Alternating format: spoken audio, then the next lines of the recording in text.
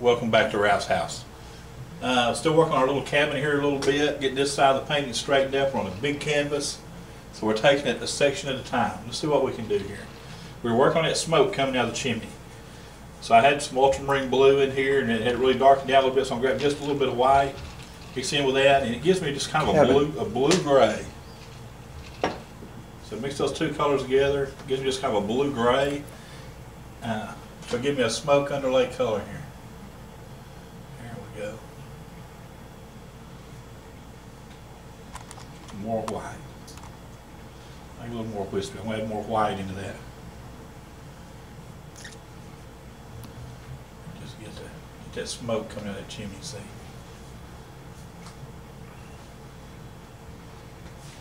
Just kind of going to just be wafting off up there into the sky somewhere and just build it a little bit.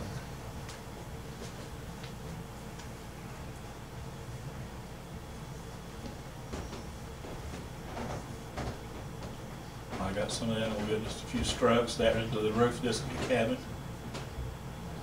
Like that part, a flat part of the roof, so we just laid it down there. Right here, we laid that down right there. Where the light's hitting on a little bit better.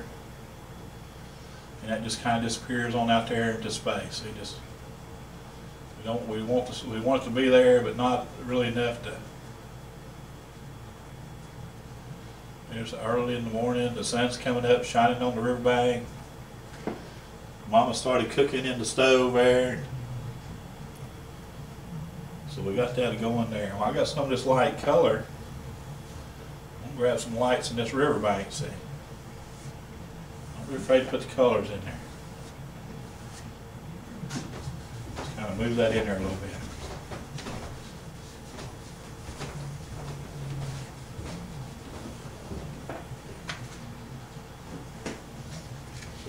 When I've got this, I'm going to take some of this yellow ochre, some of this white, give me just a good light ochre color. Again on that cabin. Just catch it, there we go. That made it jump out a little bit, just putting that white into that paint. Where it's laying flat on the porch. There we go. Maybe a little bit right up on that cabin roof.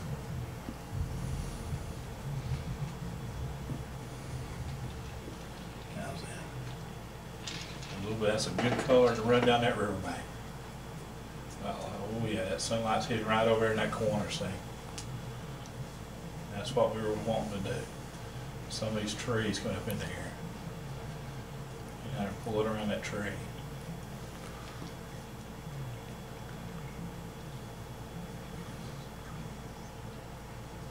As we just keep fighting and fighting and fighting to get what we want this to be. Put it on, bend it around that tree a little bit. There's one back in there behind that one. There's a good tree over here. It's going to catch some of that light.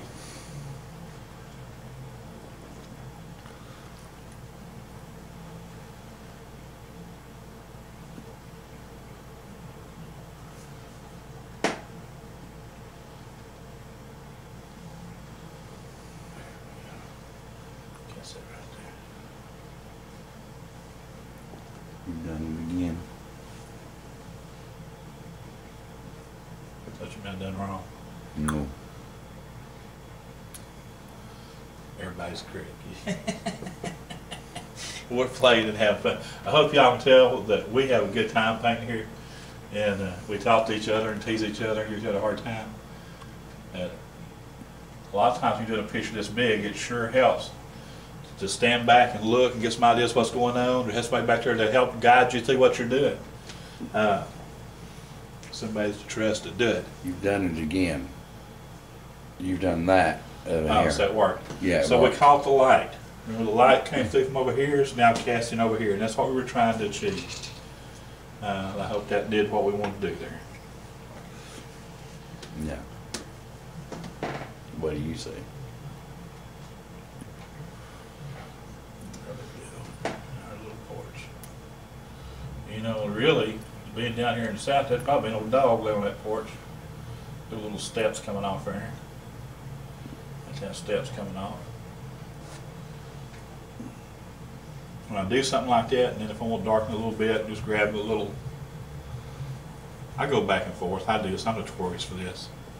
When you paint in the paint, just get a little bit of steps coming off of there. That might be the wrong color for that, but we'll take care of that in just a little bit. We got our step drawn in.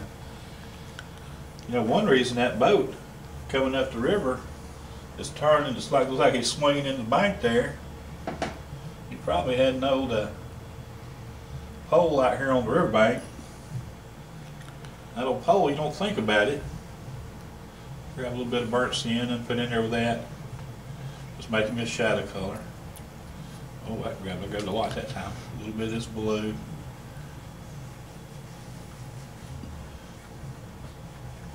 Just mixing those in together, give me a shadow color, something I can draw with again.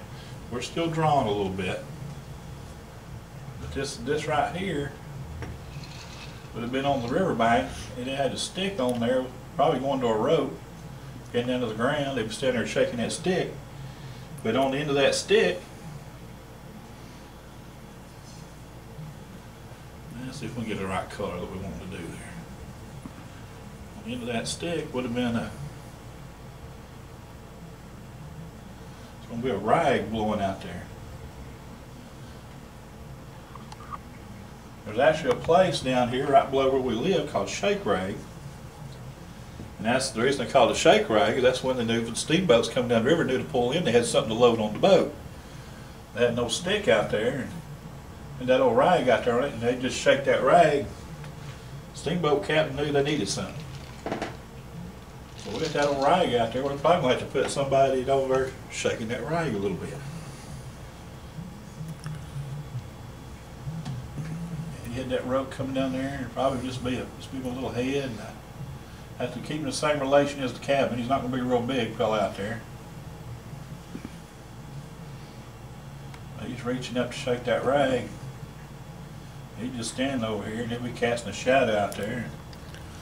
Our pole will kind of cast shadow back to the woods a little bit. We're still telling part of the story. Let's get that dark on there so we have something to work into. He's just shaking that rag.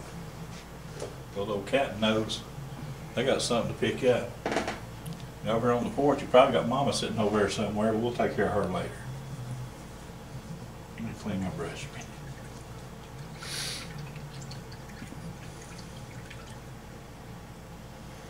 So we're going to keep telling stories with this and playing with this. I tell you what, y'all come back next time. We'll see what all we can put into this picture. Y'all come.